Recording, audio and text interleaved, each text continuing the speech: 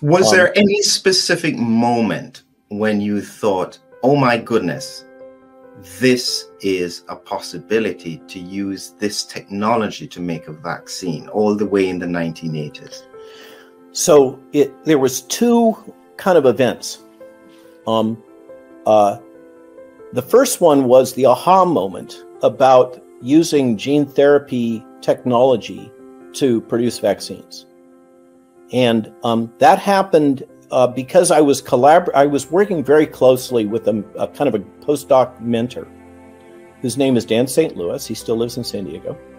And Dan was working on a system where he would use retrovirus vectors to put genes expressing a secreted protein into cells of a mouse, and then collecting them in a little package, a nodule, we could say, placing them as a transplant into the mouse, and then the mouse would continue making the protein.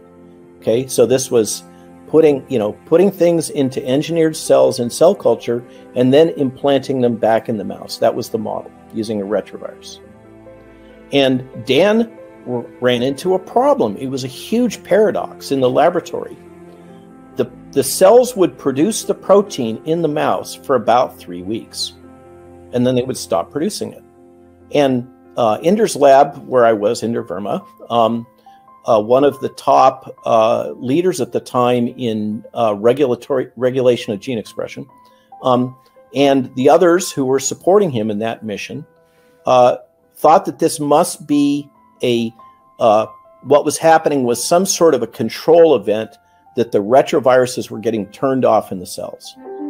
And the aha moment for me, as somebody trained in medicine for a couple of years and immunology and vaccines and all that, was, good heavens, this is happening at 3 weeks, which is exactly the timeline for a good, robust cellular and humoral immune response. Probably what's going on is not some epigenetic, fancy chromosomal silencing thing, but rather simply that the mouse is making an immune response against the foreign protein. Mm-hmm. And lo and behold, that was what happened. Now, it seems like a very small thing in retrospect, but it was heresy at the time.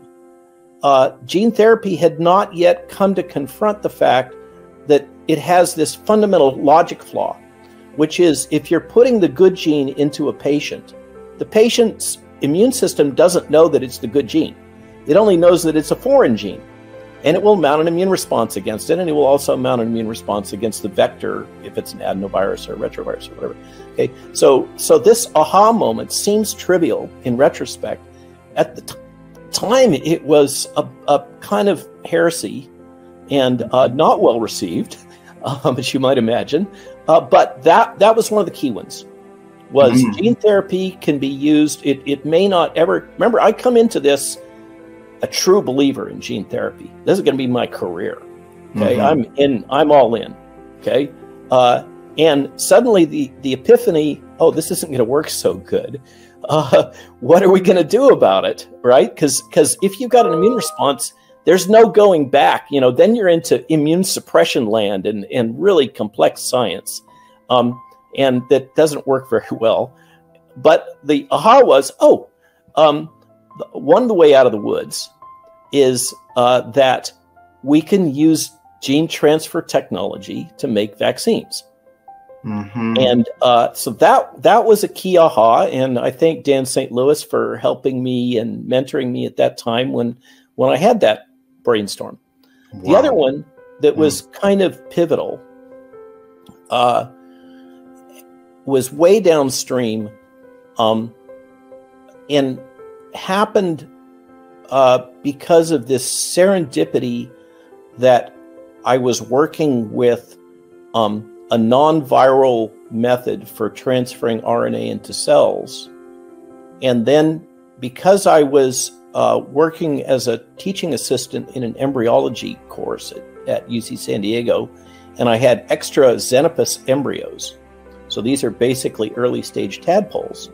And I took the material that I had been using for cell culture to test. I was testing a whole large array of cell culture lines for the ability to put RNA into them. And I said, well, let's just see what happens with these frog embryos. And those RNA experiments worked, to my great surprise, astonishment, really. They worked incredibly well.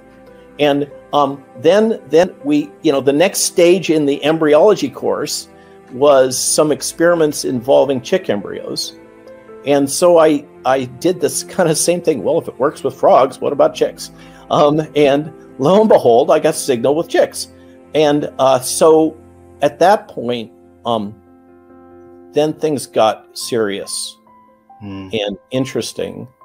And disclosures were filed, and people started wrestling over who got ownership and all those kinds of things. And it all went sideways.